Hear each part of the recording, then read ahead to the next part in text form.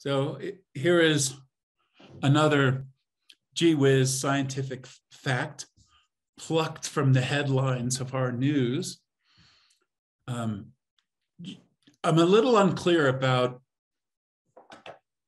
just exactly when this happened, but I think there certainly were recent events that allowed scientists to put together a composite photograph of a black hole that they've discovered at the center of the Milky Way galaxy. There is a black hole at the center of the Milky Way galaxy, and the whole galaxy is spinning around this black hole, whatever that is. What is a black hole anyway? So the mass, they estimate, of this black hole, which by the way is named as Sagittarius 2, is about 3 million times the mass of the sun. 3 million times the mass of the sun. So it carries tremendous mass. Could it be that it is the heaven or portal to the heaven of the Milky Way galaxy?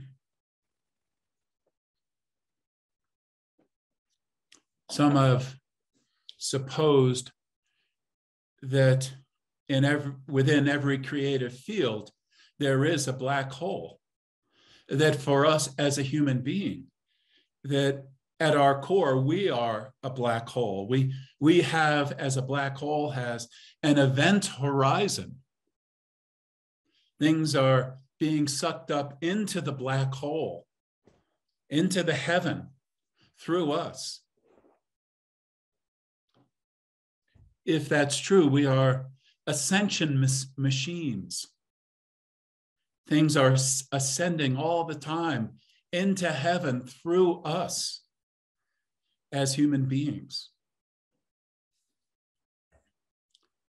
Well, I'm a little bit playing with your mind and mine in all this.